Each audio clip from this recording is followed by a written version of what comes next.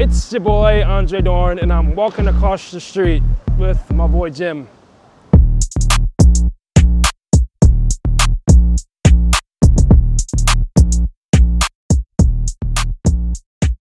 All right, what's good? I'm here with Andre Dorn. How are you, sir?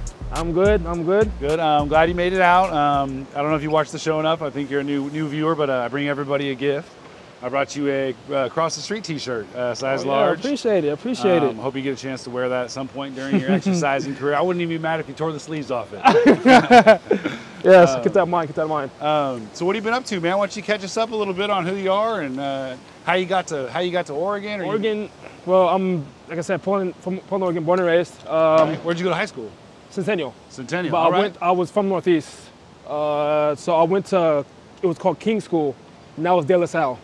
But I went to when it was King Elementary, and then De La Salle. So from there, I went to school there before we migrated over to like Southeast Portland, towards like Gresham, Douglas area. Mm-hmm. And then I went to Centennial High School, and that's where I kind of started my athletic career there. Yeah, so you went to Mount Hood Community College. Yes, yes. This man is a five-time, is that correct? Yeah. All-American, man. All-American. That is insane to me. Yeah. I asked my son, I said, how do you become a five-time All-American? How do you do it? Was it 4 different events? It's if you get top 3 in events. So pretty much it's my 2 years. So 17, 19. So if you're top 3, you get All-American. Wow. So that's me all together. There's like pictures of you finishing the race, and you can just see a bunch of lollygaggers behind you. I'm dying. I'm like, this fool is smoking people out here. Yeah. What was your favorite event? The 4. That's my pride and joy, my life. Blood, sweat, and tears in that race. But yeah, the 400 is pretty much my main race. In track and field, yeah. Track and field? Yeah. How did track and field even be something that you came into? Like, ooh, my first sport was football. Okay. I did football for high school, in high school, 3 years, and then after my senior year, I went to college, junior college. I went to college. It's called College of Redwoods. I went there for 1 year, did football there. So my first sport was football, first. What position did you play there? Receiver. Receiver. So I did one season of JUCO, came back home, Thanksgiving break, didn't go back. So then I was sitting there, I was like, I wonder what. I think that's when we were hosting the indoor track and field championships here at the Moore Center 1 year. So that came on TV, and I was like, let me call my high school coach. And he was like, oh, well, you trying to run track? I was like, yeah. He's like, well, I'm gonna get you in touch with the Mount Hood coach. Whoa. So then that happened. I went to Mount Hood, introduced myself one day. Just come back tomorrow. I came back tomorrow, introduced the team, and then I ran unattached. Unattached means I didn't run from no school. I ran for myself. Okay. So you do track meets, but you're running pretty much with no banner. No school or whatever. school. You just run for yourself. Okay.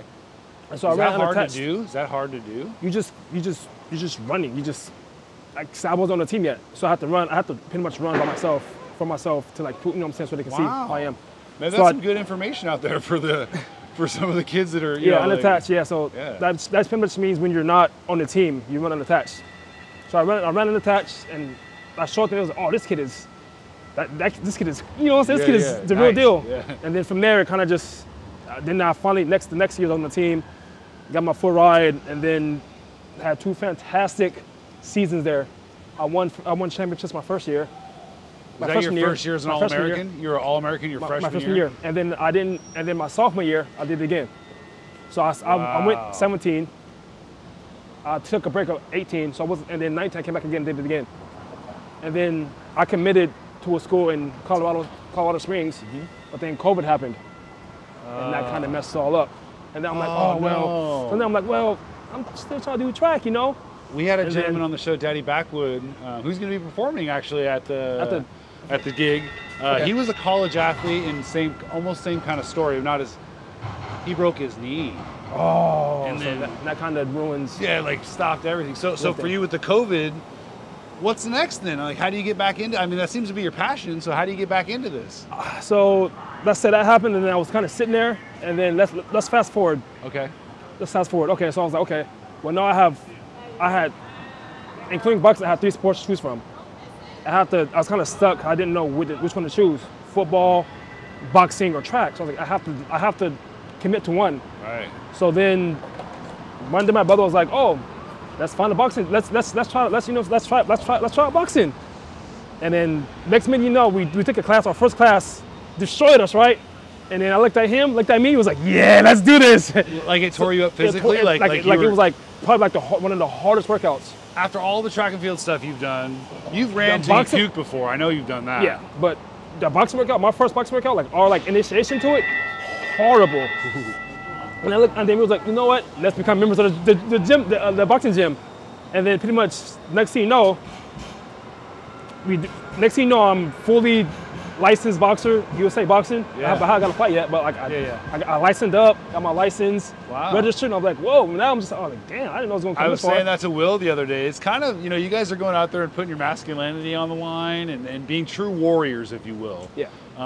Whether it's fun or not, you know, or for a good time, I know that the man in you is like, it's like the warrior, bro. If you're an athlete and a competitor, I know that deep. I know it's burning. So it's like, and then, but yeah, like I said, I'm still learning. Like I said, I'm not going. I just know the event's gonna be fun. I got a bunch of family and friends coming out to watch, so it's gonna be very fun, very entertaining. Like I said, I'm just ready for that to see how far we can make that event become deeper later on. You know what I'm saying? Like, how you been doing with training? Have you been? Yeah, I've been training. My gym's like in Gresham. I've been going there training. So you're staying like 5 days a week kind of training at this point, or? Yeah, when I can off of work, I go off of work and then train. And I watched some of the clips that you showed my friend. Bro, I don't know if I want to get hit by you. You got some heat in there. And the dude you were working with your footwork. Yeah. He seems very, very skilled. Yeah. He seems like a very smart man. He's been in longer than I have. Yeah. Yeah. Like I said, I still see myself as like a noob, a rookie. You know what I'm saying? It's like you can't learn, you can't be the best in boxing in a year. Unlike football and track, you have to really develop yourself. It's a different ball game. Different ball game. I'd imagine getting punched in the mouth for the first time and realizing, oh, that's one of many to come. That's actually, I think my first real hit was from a pro. He hit me right in my kidneys, man. And I was like, it changed me. I knew light. I was like, okay, now I know. Now I know if I was to do this for real, I'm gonna have to expect those type of hits every punch, you know? Yeah. So it definitely changed me. Definitely gave me a better understanding of, okay, I asked Will that yesterday. Like, it's kind of part of the training. Like, it's kind of part of training. You got to kind of have to catch one every now and then to remind yourself. To remind yourself that, okay, I'm doing this for real. Exactly. Yeah. Exactly. You know much about this guy? No. No. They brought the umbrella back. That's great. It was missing for a while. They just took it back and restored it. It's the Allow Me guy. He's been here in Portland for many, many years. Cool little thing here. I didn't know. Yeah. I don't know why he's hailing a cab though. Yeah, I don't know. This isn't like New York City. Yeah, I don't know why we don't got cabs out here. Not a lot of cabs, but yeah. They'll probably put a cell phone in his hand, have him calling for an Uber in the future. Yeah, something like the Uber app. Yeah. He'll be at the corner. Yeah. Well, that's great. I'm excited for the fights. There's going to be a lot of great food there. Oh, yeah. Some musical events, of course. Great thing that Nate's putting on. Shout out to Nate. Yeah, shout out to Nate, the promoter, for putting this on. It's a great opportunity for y'all. Have you made some friendships out of it yet? With any other fighters? I know one fighter from a long time ago. Craig. Me and Craig, we actually used to live in the same apartments way back in the day. Craig's a good friend of mine. So he knew me when I was still in high school. Oh, wow. So he's been there since like the very beginning. So it's interesting to see him, you know what I'm saying? Again, I'm all grown and up, and it's. And you might have a chance to fight him based on the way it works, right? It's a tournament. Yeah. And no one knows who they're fighting right away, so. I think we won't know until the week before, but I don't know. I'm still just waiting to see how it's going to go. And with the 1 minute rounds, it really does sound like you got to be a little calculated out there. Yeah, right? yeah. Like 1 minute, yeah, for sure. Just because you're fighting, like I said, I still don't know how it's going to work. Is it one? I heard it yesterday. The rules were explained as 3 1 minute rounds. With each person? With each person. But it's like a break. You got breaks in between them. I believe so, yeah. Okay. So okay. Pace yourself, I guess. Might be good advice. Yeah. What do I know? I really wanted to be a boxer until I saw him hit that bag yesterday. And then watching those videos of you today, I was like, man, I'm out of this. Yeah. So you listen to a lot of music? Are you a music fan? Yes. I listen to old music though. See, I grew up with my grandma, so I'm an old soul. I listen to I listen to Ozzy Brothers. Ooh. I listen to Cameo. Ooh. Like my MJ. My Cold Sean in there. Yeah, I'm very, very old school. What do you train with? What do you like to train to? You turn music on when you train? If you can, I guess. I guess I put it on shuffle. It just plays anything. Like I'm down to train with whatever, as long as it gets me the vibe. Yeah, you're like, I'm trying to work out. I don't really care about the music. Yeah. What's some of your early accomplishments then, like with the 400, since you love that event so much? Was there a time when you realized like I'm gonna be an All-American? I'm gonna be an American. After my freshman year, like I ran my freshman year, and it was like the talk of the tape, like the two fastest runners, and pretty much it was the race was clean, and then I crossed the finish, and I was like, whoa, like I'm a champion. This isn't high school, this is college. Wow. So it just felt, I don't know, it was like the most, I never felt that before in my life, never felt that way before in my life. And then I did it again, it's like, it just feels so good to know like you won. That was a question from a friend of mine, Dirty Black. He said, ask him if he knew what it felt like when he realized. He realized like, oh, I won it. It just felt. Yeah. It feels good. It feels good. If any of the fans out there have any questions, maybe for our guests, maybe in the future, go ahead and drop a comment. But yeah. Other than that, man, you stay busy. Yep. You got a full-time job too? Yeah. I'm an IC, so I'm an independent contractor. I deliver car parts to different locations. Nice. So just car parts in the place. And drive around. That's cool. Yeah. So the gym's probably a great relief for you then, huh? Yeah. You After work, gym, you're just like, oh. You're like, I've been sitting around all day. Let's make driving traffic. Yeah. Portland traffic's something else now too, ain't it? Yeah. So August 21st, we got the fight. August 21st. Man, are you nervous? I'm just like I said, I'm just ready. I'm the type. I'm very behind the scenes. I don't really talk, so you don't want to hear from me. But like I'm ready. Like I said, if anybody's paying attention, I know all you boxers have to be. Have you checked other boxers' pages? Yeah, their pages. I'm like, yeah. All right, that's good. That's good. Smart man. Looking good. Smart man. Yeah. Is there anybody in the fight that you just don't want to fight in the first? I mean, technically no. I'm down for whoever I'm fighting the first, and then that's the correct later. Answer, by the way. So I guess, I don't know. I think I'm just ready for whoever Nate gives me, or whoever the person I'm fighting. Just be ready. Just be ready. So, yeah.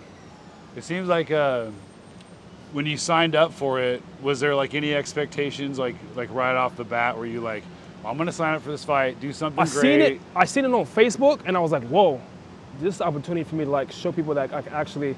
Because people know that I box, and people, oh yeah, champ, you know what I'm saying? I was like, okay, and then I seen it, I was like, whoa, this is like God's gift. This is God giving me an opportunity to like show that I'm actually, you know what I'm saying? Like I actually can prove to myself that, you know what I'm saying, I can fight. And my son and I, he's 14, and we were talking today about watching some of the other fighters and like knowing a little bit of their background, and then now knowing yours a little more. Yeah. At the end of the day, you're an athlete. You know what I mean? Like. So learning boxing or learning footwork or how to throw punches may be slow at first, but at the end of the day, you're an athlete. Yeah. So muscle memory and those things are. Exactly. You're into that. You're gonna catch on quickly. And that's the thing about it. Like I said, it's a new sport. Like I said, I do football, track. You know what I'm saying? I play some basketball a little bit. Right. But like boxing, like I said, it's new. I'm a learner in this sport. Right. You know what I'm saying? It's like I did track for so long. It was like boxing, I'm fresh, you know what I'm saying?